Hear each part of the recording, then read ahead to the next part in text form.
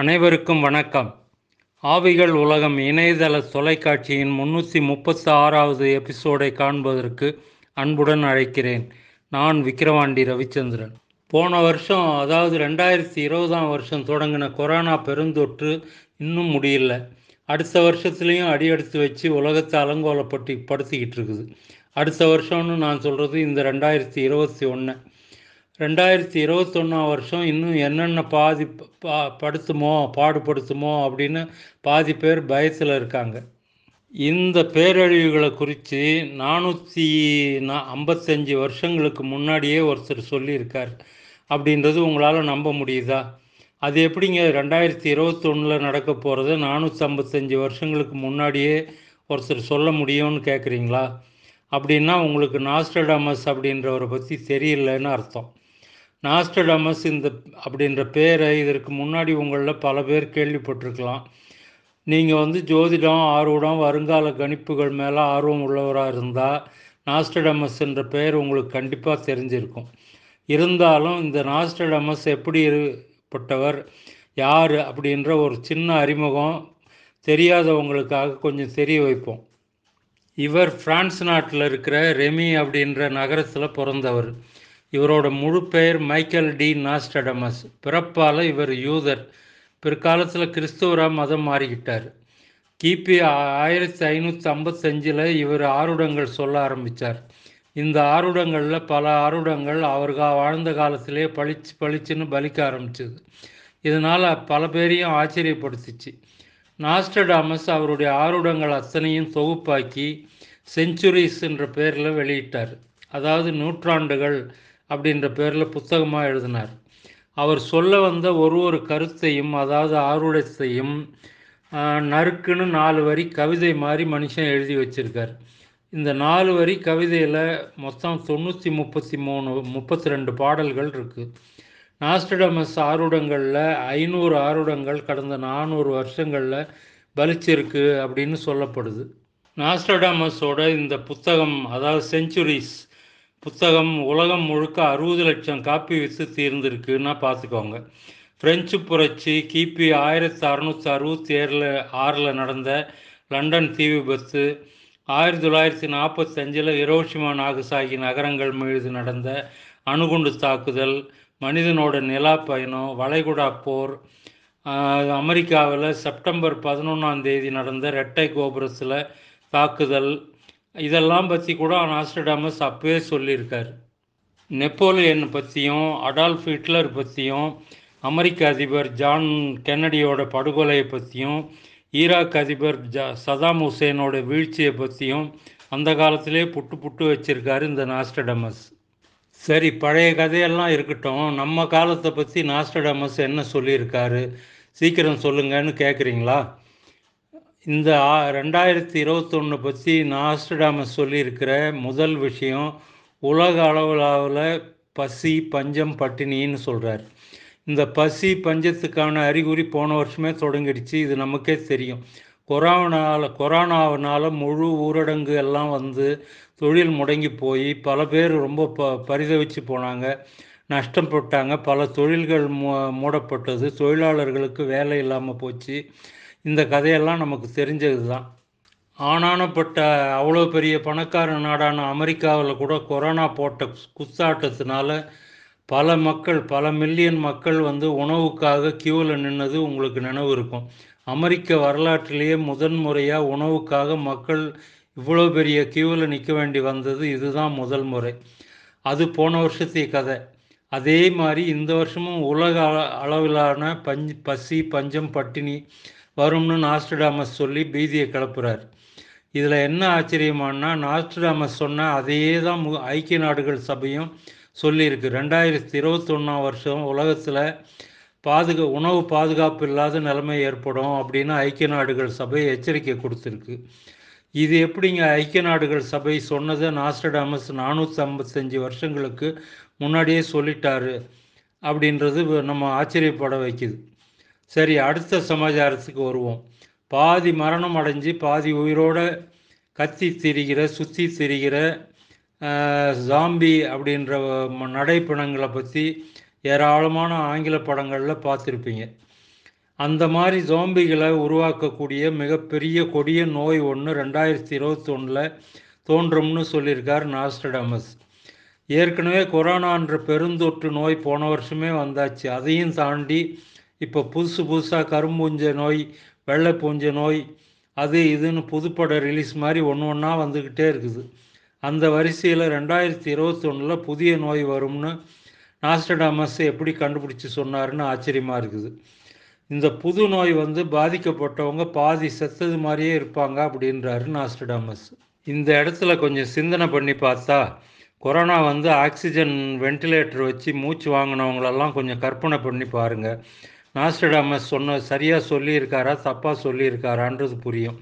2021 பெரிய நோய் வரும், அது உலகம் முழுக்க பரவும்னு நாஸ்டடாமஸ் சொல்கிறார்.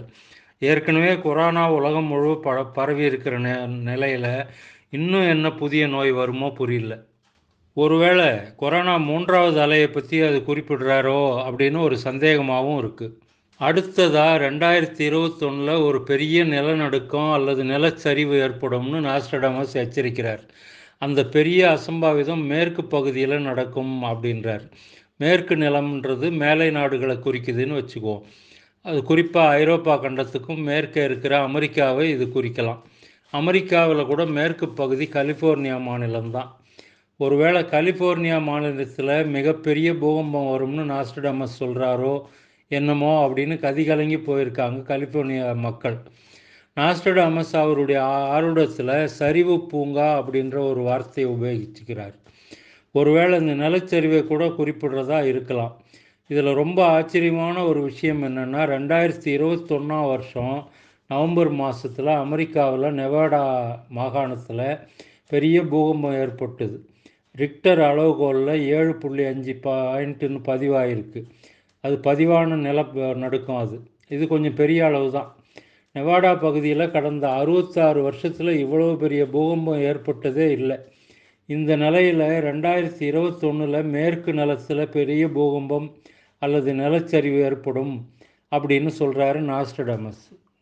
இதை நல்லா உத்து பார்த்தோம்னா, அவருடைய குறிப்புகளை ஆராய்ச்சி பார்க்கும்போது ஒருவேளை அமெரிக்காவோட கலிஃபோர்னியா அல்லது நெவாடா பகுதியில் இந்த வருஷமும் பூகம்பம் ஏற்படலாம்.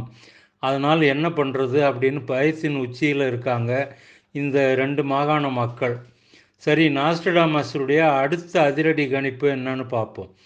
அவர் சொல்கிற ஆர்வத்தை பார்த்தா 2021 சூரிய புயல் அல்லது பெரிய விண்கல் பூமி மேலே மோத வாய்ப்பு இருக்குது அப்படின்னு தெரியுது. வானத்தில் நீளமான ஒளிக்கோடு தெரியும், அது நெருப்பால் செய்யப்பட்டது அப்படின்றார் நாஸ்டடாமஸ். அமெரிக்க விண்வெளி அமைப்பான நாசா என்ன சொல்லுதுன்னு இப்போ பார்க்கலாம். அடுத்த சில வருஷங்களில் பூமியை ஒரு மிகப்பெரிய எரிகோள் தாக்கிறதுக்கு வாய்ப்பு இருக்குன்னு நாசா சொல்லுது. எரிவெள்ளி வானத்தில் வரும்போது அது நீளமான ஒளிக்கோடு மாதிரி தான் தெரியும் அப்படின்னு சொல்கிறாங்க. இதைத்தான் நாஸ்டடாமஸ் நெருப்பால் செய்யப்பட்ட ஒளிக்கோடு அப்படின்னு சொல்லியிருக்கணும். போன வருஷம், அதாவது 2020 டிசம்பர் 25 கிறிஸ்மஸ் நாளில் ஒரு பெரிய விண்கல் பூமிக்கு ரொம்ப பக்கமாக கடந்து போயிருக்கு. நவம்பர் 13 வெள்ளிக்கிழமை இன்னொரு பெரிய விண்கல் பசிபிக் கடலுக்கு 250 மைல்கள் மேலே பூமியை நெருங்கி பறந்துருக்கு. நியாயப்படி பார்த்தா விஞ்ஞானிகளோட கணிப்புப்படி 2009 JF1 அப்படின்னு நாசா பெயர் சூட்டப்பட்ட ஒரு பெரிய விண்கல் இந்த வருஷம் மே 6 பூமியில் மோதி இருக்கணும். ஆனால் இந்த மோதாமல் எப்படியோ மிஸ் ஆயிடுச்சு. இந்த நிலையில் அடுத்த வருஷம் 2022 மே மாதம் 6 அது பூமியில் மோதுறதுக்கு வாய்ப்பு இருக்கிறதா நாசா விஞ்ஞானிகள் சொல்கிறாங்க. ஒருவேளை நாஸ்டடாமஸ் கணிப்புப்படி இந்த வருஷம் நவம்பர் மாதம் கூட அந்த விண்கல் பூமியில் விழலாம். விண்வெளி கற்கள் பூமியில் விழ 3800 ஒரு வாய்ப்பு தான் இருக்குது. அதனால் இந்த விஷயத்தில் நாஸ்டடாமஸ் கருத்து கணிப்பு ஒருவேளை தவறுனாலும் கூட இந்த காலகட்டத்தில் பூமியில் ஒரு விண்கல் விழ வாய்ப்பு இருக்குன்னு 455 வருஷங்களுக்கு முன்னாடியே ஒருத்தர் சொல்லியிருக்காருன்னா அவர் பெரிய கில்லாடி தான் இல்லையா? ஒருவேளை நாஸ்டடாமஸ் சொல்கிறது சூரிய புயலாக கூட இருக்கலாம்னு விஞ்ஞானிகள் கருதுகிறாங்க. ஒரு ஆச்சரியமான விஷயம் என்னன்னா, சூரியனில் கடந்த 3 வருஷங்களில் எப்போதும் இல்லாத அளவுக்கு இப்போ ஒரு சூரிய புயல் ஏற்பட்டிருக்குது. ஆக நாஸ்டடாமஸ் அவரோட ஆருடத்தில் சூரிய புயலை குறிப்பிட்டிருந்தா கூட அது சரியான கணிப்பு தான் அப்படின்னு நம்ம அவரை பாராட்டியே தீரணும். அதே மாதிரி 2021 ஆண்டு பற்றி இன்னொரு ஆருடமும் சொல்லியிருக்காரு நாஸ்டடாமஸ். புதன் கிரகம் தனுசு ராசியில் சேரும், சூரிய கிரகம் ஒளி மங்கும், அதாவது சனி கிரகம் ஒளி மங்கும் அப்படின்னு 2021 வருஷம் பற்றி அவர் ஒரு கணிப்பு வெளியிட்டிருக்கார். ஆனால் ஆச்சரியம் பாருங்கள், இந்த வருஷம் நவம்பர் 25ஆம் தேதி நாஸ்டடாமஸ் சொன்ன மாதிரியே கோள்கள் நிலை உருவாகும்னு வானியல் அறிஞர்கள் சொல்லியிருக்காங்க. நாஸ்டடாமஸ் ரொம்ப கிரேட். 2021 போர் வெடிக்கும்னு நாஸ்டடாமஸ் சொல்கிறார். ஒரு பெரிய தலைவர் இறப்பார், அவரது மரணத்தினால் பெரும் போர் வெடிக்கும், இவ்வளவு நாளும் கூட்டணியாக அண்ணன் தம்பியாக இருந்த 2 நாடுகள் அடிச்சுக்கும் அப்படின்றார் நாஸ்டடாமஸ். இந்த ஆண்டு மேற்கை கிழக்கு பலவீனமாக்கிடும் அப்படின்னு ஒரு கணிப்பு வெளியிட்டிருக்கார். ஏற்கனவே கொரோனா வைரஸ் வந்த பிறகு கிழக்கு இருக்கிற சீனாவோட கை ஓங்கி அமெரிக்கா மாதிரி மேற்கு நாடுகள் வீக் ஆயிடுச்சு. ஆகவே இந்த விஷயத்திலேயே நாஸ்டடாமஸ் கணிப்பு சரிதான்றது தோணுது. அந்த காலத்திலேயே நாஸ்டடாமஸ் ரோபோ மனிதர்களை பற்றி, இராணுவ வீரர்களை பற்றியும் சொல்லியிருக்கார். நூற்றாண்டுகள், அதாவது செஞ்சுரிஸ் 9வது தொகுப்பு 95வது பாடலில் super soldiers army of tomorrow பற்றி குறிப்பிடுறார் நாஸ்டடாமஸ். புதிதாக செய்யப்பட்ட ஒருவர் ஒட்டுமொத்த இராணுவத்துக்கும் தலைமை தாங்கி வழிநடத்துவார் அப்படின்றார் அவர். புதிதாக செய்யப்பட்ட அப்படின்னா அது ரோபோவை தான் குறிக்குது அப்படின்னு ஆராய்ச்சியாளர்கள் சொல்கிறாங்க. இந்த கொரோனா கிருமிகள்ன்றது சீனாவிலிருந்து தயாரிக்கப்பட்டு உலகம் முழுதும் பரப்பப்பட்டதுன்றது உறுதியான ஆதாரங்கள் இப்போ கொஞ்சம் கொஞ்சமாக வெளியாகிட்டு இருக்குது. இதை பற்றியும் இந்த பயோ வெப்பன் உயிரி ஆயுதங்களை பற்றியும் குறிப்பிடுறார் நாஸ்டடாமஸ். கடைசியாக அவர் சொல்கிறது 3797ஆம் வருஷத்தில் இந்த உலகம் அழியும் அப்படின்னு சொல்கிறார். 3797 வருஷம் வர்றதுக்கு இன்னும் ரொம்ப காலம் இருக்குது. அதை பற்றி நாம் ஏன் கவலைப்படணும் அப்படின்னு நீங்கள் நினைக்கிறது புரியுது. சரி, நாஸ்டடாமஸ் அப்படின்ற பேரை கேட்கும்போது உங்களுக்கு ஒரு ஆச்சரியம் ஏற்படுதா இல்லையா? அதை கமெண்ட்ஸில் சொல்லுங்களேன். இதுவரை நம்ம சேனலை சப்ஸ்கிரைப் பண்ணாதவங்க உடனடியாக சப்ஸ்கிரைப் பண்ணிக்கோங்க. பக்கத்தில் இருக்கிற பெல் பட்டனையும் டச் பண்ணிக்கோங்க.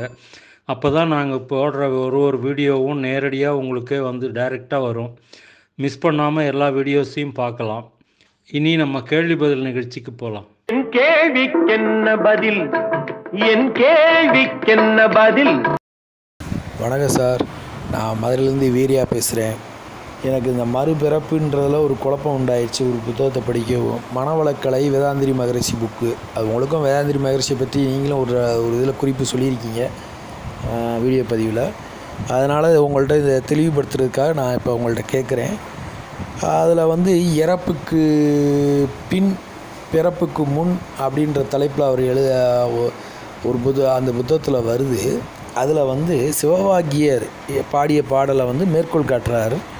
கறந்த பால் முளை பூகா, கடைந்த வெண்ணெய் மோர் பூகா, உடைந்து போன சங்கின் ஓசை உயிர்களும் உடற்பூகா, விரிந்த பூ உதிர்ந்த காய் மீண்டும் போய் மரம் பூகா, இறந்தவர் பிறப்பதில்லை இல்லை இல்லையே அப்படின்னு சிவவாக்கியர் பாடியதாக மேற்கோள் காட்டியிருக்கார். இப்போ என்னென்னா, மறுபிறப்புன்றது ஒரு இறந்து போனவர்களுக்கு கிடையவே கிடையாதுன்றாரு. அவர் எங்கே விலகி போகிறாருன்னா, இந்த மறுபிறப்புன்றது இல்லைன்ற விஷயத்தில் தான் நம்மள்ட்ட இருந்து எங்கே விலகி போகிறாருன்னா, அந்த மறுபிறப்பு இல்லைன்ற ஒரு விஷயத்துலேருந்து அவர் விலகி போகிறார். அதே நேரத்தில் இறந்து போன உயிர் மறுபடியும் பிறக்குதுன்னா எப்படி இவ்வளோ ஜனத்தொகை வரும்னு கேட்குறாரு. அதுக்கு நம்ம சொல்கிறது எப்படின்னு கேட்டிங்கன்னா, இந்த மாடு ஆடு அந்த 4வது வரி 5வது வரி உள்ளது பிறக்குதுன்றீங்க. அது அப்படி பிறக்கவும் வாய்ப்பு இல்லைன்றார். எப்படி பரிணாம வளர்ச்சியில் 4வது அறிவு 5வது அறிவு 7வது அறிவாக பிறக்க வாய்ப்பில்லை. பரிணாமம் அடைந்த பிறகு அந்தந்த உயிர்கள் அந்தந்த உயிரை உற்பத்தி பண்ணுது அப்படின்ற மாதிரி சொல்கிறார். அந்த கரு வேற ஒரு கருவில் இருக்க தாய் கருவாக இருக்கும்போது வேற ஒரு உயிர் இப்போ திரும்ப போய் சேர்றதுக்கு வாய்ப்பு இல்லை. அதுவே அந்த உயிரோடு இருக்குது அந்த கரு, அதுவே உற்பத்தியாகி பெரிய உடல் எடுத்து பிறக்குது அப்படின்னு சொல்கிறாரு. அப்புறம் இறந்து போனவர்கள் வந்து இதோட நிலை என்னன்னு பார்த்தா 4 உலகங்கள் சொல்கிறார். சாலோக்கியம், சாமீப்பியம், சாரூபியம், சாயுச்சியம் என்பன. இதில் அவங்களுடைய கரு வினைப்பதிவுக்கு ஏற்றபோல் அந்த லோகத்தில் போய் அங்கேருந்து அவர்கள் வந்து டிஸ்சார்ஜ் ஆகி அவங்களோட பதிவுகள்லாம் டிஸ்சார்ஜ் ஆனோடனே முத்தி அடைஞ்சிருவாங்க அப்படின்னு சொல்கிறாரு. இது இப்படி இருக்குது. இது பற்றிய தங்களுடைய மேலான விளக்கம் தேவை. எனக்கு கொடுக்க முடிந்தால் தெளிவுபடுத்துங்க ஐயா. இந்த மதுரையைச் சேர்ந்த வீரையா சரியான கேள்வி கேட்டிருக்கார். 18 சித்தர்களில் ஒருத்தர் சிவவாக்கியர். இவருடைய பாடல்கள் கொஞ்சம் முற்போக்கு சிந்தனையை கொண்டதாக இருக்கும். அதாவது கடவுள் இல்லை என்று சொல்கிற மாதிரியே இருக்கும் சமயங்களில். ஆனால் அதே சமயம் கடவுளை பற்றி தீவிரமாக வற்புறுத்துவார் இவர். இந்த வீரையா குறிப்பிடுற பாடல் கறந்த பால் முளை புகா, கடந்த வெண்ணெய் மோர் புகா, உடைந்து போன சங்கின் ஓசை உயிர்களும் உடல் புகா, விரிந்த பூ உதிர்ந்த காயும் மீண்டும் போய் மரம் புகா, இறந்தவர் பிழைப்பதில்லை இல்லை இல்லை இல்லையேன்றது தான். அதாவது பிறப்பதில்லைன்னு இவர் குறிப்பிடுறாரு. நான் படித்த புத்தகங்களில் பிழைப்பதில்லைன்னு தான் சொல்கிறார். அதாவது கறந்த பால் மீண்டும் மாட்டினுடைய மடிக்குள்ளே போகாது, கடைந்த வெண்ணெய் வந்து மீண்டும் மோருக்குள்ளே போகாது, உடைந்து போன சங்கிலிருந்து ஓசை வந்து மீண்டும் வராது, உயிர்களும் உடலுக்குள் போகாது, விரிந்த பூ உதிர்ந்த காய் மீண்டும் மரத்தில் போய் ஒட்டிக்காது. அதே மாதிரி இறந்தவர்கள் மீண்டும் பிழைக்கிறதுக்கு வாய்ப்பு இல்லை. அதனால் நீங்கள் இருக்கும்போதே ஆன்மீக சாதனைகளில் ஈடுபடுங்க, கண்டபடி உலகத்தில் பேசி தெரியாதீங்கன்ற ஒரு அர்த்தத்தில் தான் அவர் பாடியிருக்கார். இதுக்கும் மறுபிறப்புக்கும் சம்பந்தம் இல்லைன்றது என்னுடைய மேலான கருத்து. வேதாத்திரி மகரிஷி அப்படின்ற பெரிய மகான் வந்து சென்னை அடுத்த கூடுவாஞ்சேரியில் பிறந்தவர். இது எல்லாருக்கும் தெரிஞ்சது தான். இவர் வந்து பல்லாயிரம் மக்களை வந்து இவரை ஃபாலோ பண்ணுறாங்க. அதனால் நம்ம மிகப்பெரியவரை நான் குறை சொல்லலை. இருந்தாலும் என் கருத்தை வந்து கேட்டதுனால நான் சொல்லித்தான் ஆகணும் இந்த இடத்துல. இவர் வீரையா கேள்வி கொஞ்சம் குழப்பமாக தான் இருக்குது. அதாவது உயிர்கள்ன்றது ஆத்மாக்கள் இல்லை. ஒரு மனுஷன் இறந்துட்டான்னா அவன் வினைப்பதிவுக்கு ஏற்ற 4 உலகங்களில் ஏதோ ஒரு உலகத்துக்கு போய் அங்கே தண்டனை கொடுக்கப்பட்டு வினைப்பதிவுகள் நீக்கப்பட்ட பிறகு முக்தி அடைஞ்சிட்றான். அப்போ மீண்டும் உயிர்கள் எங்கேருந்து வருதுன்னா மனுஷன் பிறக்கும் போதே கரு அவனுக்குள்ளே இருக்குது அப்படின்றார். இந்த இடத்துல நம்ம சிந்தனை பண்ண வேண்டியதாக இருக்குது. அதாவது எல்லாமே புது புது ஆத்மாக்கள் வருது. அப்படி இருக்கும்போது கர்ம வினை கிடையாது அப்படின்னு ஆகுது அந்த இடத்துல வேதாத்திரி மகரிஷியினுடைய கருத்துப்படி. அப்படின்னா எல்லோருடைய வாழ்க்கையும் சுபிட்சமாக ஒரே மாதிரி இருக்கணும். ஏன் ஏற்றத்தாழ்வுகள்? ஒருத்தன் பிறக்கும் போதே நோயாக பிறக்கிறான், உடல் ஊனமுட்டு பிறக்கிறான். ஒரு கண் இல்லாத குழந்தை நான் பார்த்துருக்கேன், பிறவியிலே ஒரு கண் இல்லாமல் பிறந்திருக்கு. இதுக்கெல்லாம் என்ன காரணம்? ஒரு பிறவி கர்ம வினை இல்லாமல் எங்கேருந்து இதெல்லாம் நிகழுது? ஏன் ஒரே மாதிரி இல்லை? அதை சிந்தனை பண்ணி பாருங்கள். உங்களுக்கே நான் சொல்கிறது ரைட்டா அவர் சொல்கிறது ரைட்டான்னு புரியும். நேயர்களுக்கு நேரடியாக நான் கருத்து சொல்லாமல் உங்களுடைய சிந்தனைக்கு இந்த வாதத்தை விட்டுடுறேன், முடிவு பண்ணிக்கோங்க. சிவவாக்கியருடைய பாடல்கள் எப்போவுமே கொஞ்சம் உயர் நிலையில் இருக்கும்னு சொன்னேன் இல்லையா? அவர் வந்து வெறும் நாத்திகவாதி மாதிரி பாடுவாரை தவிர இறைவனை பற்றி அவரும் பாடியிருக்கார். சிவாயம் என்ற அட்சரம் சிவன் இருக்கும் அட்சரம், உபாயம் என்று நம்புவோருக்கு உண்மையான அட்சரம், கபாடமற்ற வாசலை கடந்து போன வாயுவை உபாயம் விட்டு அழைக்குமே சிவாயம் என்ற 5 எழுத்துமே அப்படின்னு பாடியிருக்காரு. அதே மாதிரி ராமனை பற்றியும் பாடியிருக்கார். சிந்தை மேவும் ஞானமும் தினமும் செபிக்கும் மந்திரம், சிந்தை ராம ராம ராம ராம என்னும் நாமமே அப்படின்றார். ஆக அவர் வந்து ஆன்மீகத்தை தான் வலியுறுத்துகிறார் அந்த பாடல்கள் மூலமாக. இந்த மதுரை வீரையா சொன்ன பாடல்லையும் அதே கருத்து தான் எதிரொலிக்குது. நமஸ்காரம் மிஸ்டர் ரவிச்சந்திரன் சார். நான் மைத்திலி கலிஃபோர்னியாவிலேருந்து பேசுகிறேன். என்னோடய ஹஸ்பண்ட் ஒரு மாதம் முன்னாடி 12-13 வருஷம் அல்சைமர்ஸில் ரொம்ப கஷ்டப்பட்டு தன் ஞாபகமே இல்லாமல் இருந்து ஒத்திரியும் தெரியாமல் இருந்து இறந்து போய்விட்டார். என்னோடய கொஸ்டின் என்னென்னா, அவர்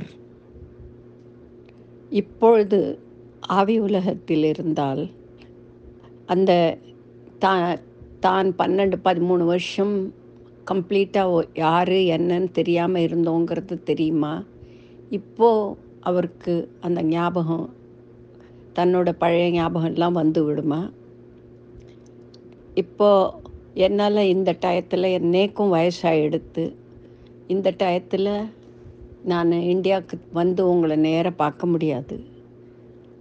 ஆனால் இந்த கொஸ்டினுக்கு நீங்கள் பதில் சொல்வேள் என்று நினைக்கிறேன். ரொம்ப தேங்க்ஸ் சார். அல்சைமர் என்கிற நினைவு மறதி நோய் இந்த ஸ்தூல உடலுக்கு கர்ம வினைப்படி கொடுக்கப்பட்ட ஒரு மறதி நோய். அது அந்த நோயை இவர் வாழ்நாளில் பிற்காலத்தில் பல ஆண்டுகள் அனுபவிச்சிட்டார். அனுபவித்த பிறகு அந்த கர்மா நீங்கின பிறகு மரணத்துக்கு வந்துடுச்சு இவருக்கு. மரணத்துக்கு பிறகு ஸ்தூல உடலும் சூட்சும உடலான ஆவி உடலும் பிரிந்த பிறகு இவருக்கு அந்த அல்சைமர் இருக்காது.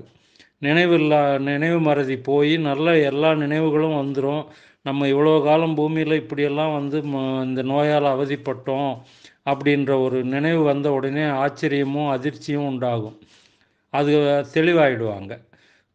ஒருவேளை கர்மா பலமாக இருக்கும் பட்சத்தில் அது கேன்சர் நோயாக கொடுக்கப்பட்டிருக்கும் அவருக்கு. ஏன்னா கேன்சர் வந்து வந்தவங்க கடைசி வரலும், அதாவது இறக்குற வரையிலும் வலி வேதனையில் துடிச்சிக்கிட்டு இருப்பாங்க இரவு பகலும். அதுக்கப்புறம் அந்த கர்மா பலமாக இருந்ததுன்னா அவங்களுக்கு இறந்த பிறகும் ஆவி உடலில் அந்த வலி இருக்கிற மாதிரி ஒரு மாயை கொடுக்கப்படும். சில காலம் அந்த அவஸ்தைப்பட்டுக்கிட்டே இருப்பாங்க அங்கே போன பிறகும். இந்த நோய் அப்படி இல்லை. அல்சைமர்ன்றது ஒரு நினைவு மறதி மட்டும்தான். அதனால் சரியாயிடுச்சு. இது வேறு ஒன்றும் இல்லை. ராமநாதபுரத்துலேருந்து வெங்கடேஷ் என்றவர் ஒரு கேள்வி கேட்குறார். சில மனிதர்கள் சபரிமலை, சதுரகிரி மலை போன்ற தெய்வீக ஸ்தலங்களில் போகும்போது, அங்கே யாத்திரைக்கு போகும்போது உடல் நலம் பாதிக்கப்பட்டு உயிர் பிரியுது. அந்த மாதிரி சம்பவங்கள் அடிக்கடி பேப்பரில் படிக்கிறோம் நம்ம. ஹார்ட் அட்டாக்கு அந்த மாதிரி வந்து, இது ஒருவேளை தெய்வீக சன்னதிகளில் இவங்க ஆத்மா பிரிஞ்சதுனால அங்கேயே இறைவனோட ஐக்கியமாயிடுமா அப்படின்றார். எங்கே போனாலும் கர்மா அப்படி தாங்க நடக்கும்.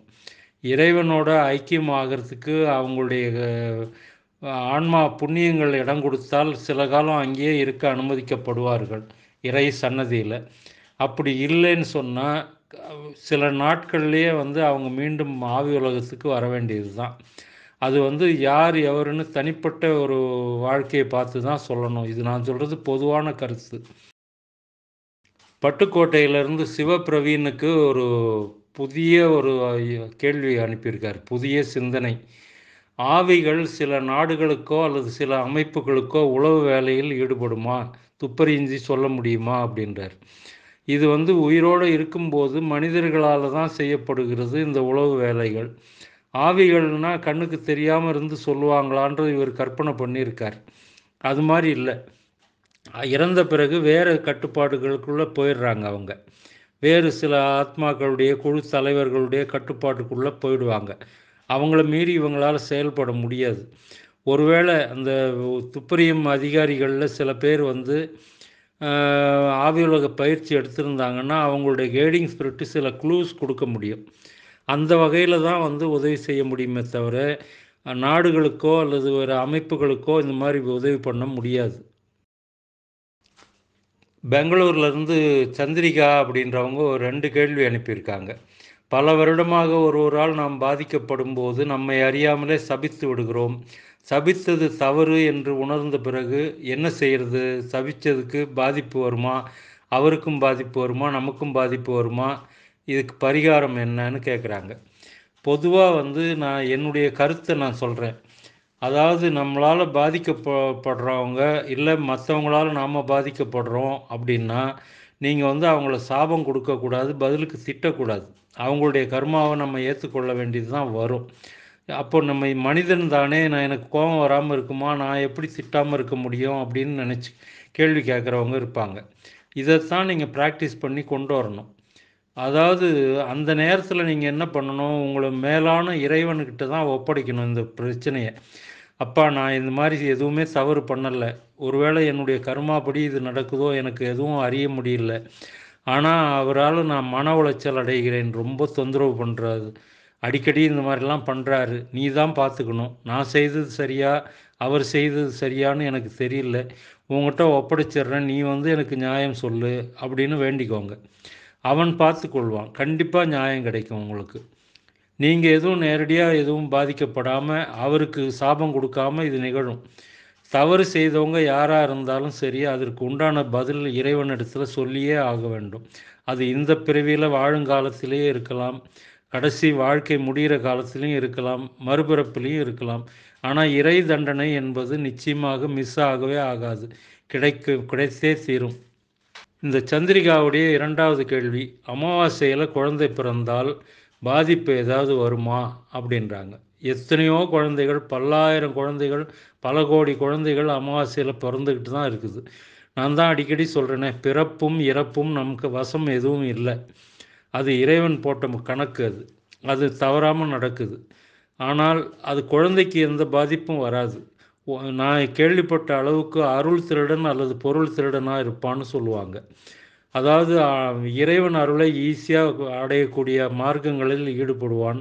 அல்லது பொருள் திருடன்னா பொருள் திருடனாகவும் மாறலாம், அல்லது அதிகமாக சம்பாதிக்கக்கூடியவனாகவும் இருப்பான் அப்படின்னு கேள்விப்பட்டிருக்கேன். ஆனால் எனக்கு தெரிஞ்சு உறவினருடைய குழந்தைகளை பார்க்கும்போது அமாவாசையில் பிறந்த குழந்தைகள் அந்த 2 திருட வகையிலும் இல்லை, சாதாரணமாக வந்து வாழ்க்கையை ஓட்டிக்கிட்டு இருக்காங்க. அந்த வகையில் எனக்கு தெரிஞ்சு நான் சொல்கிறேன், பார்த்துருக்கேன். இதை நான் முன்னாடியே வந்து கொஞ்சம் ஆராய்ச்சி பண்ணும் வகையில் சில குழந்தைகளை நான் எடுத்து கவனிச்சிருக்கேன். அவங்களுடைய வாழ்க்கையை ஒன்றும் இல்லை, கர்மாப்படி தான் நடக்குது. ஒருத்தருக்கு கல்யாணமே ஆகலை, நான் பார்த்த அமாவாசையில் பிறந்த குழந்தை, 45 வயது ஆகுது. அவர் சாதாரணமாக ஒரு ஜாபில் இருந்துக்கிட்டு பிரம்மச்சரியாக வாழ்ந்துக்கிட்டு இருக்காரு.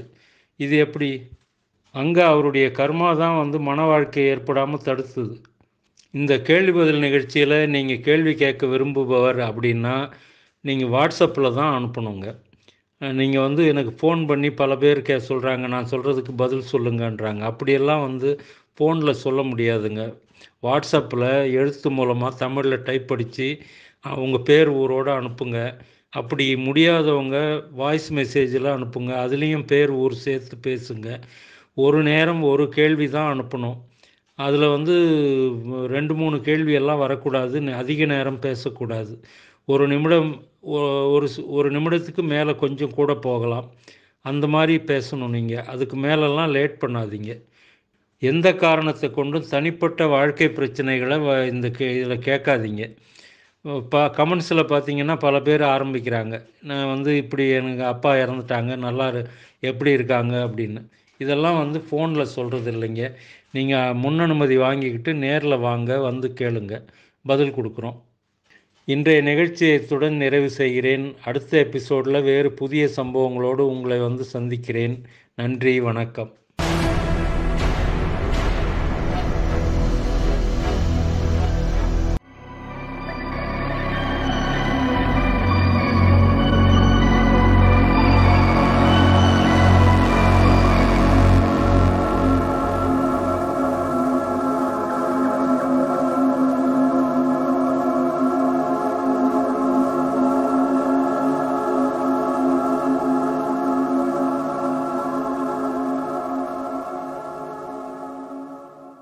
இந்த நிகழ்ச்சி உங்களுக்கு பிடிச்சிருந்தா லைக் பண்ணுங்க, ஷேர் பண்ணுங்க, ஆவி உலகம் வெப் டிவியை சப்ஸ்கிரைப் பண்ணுங்க.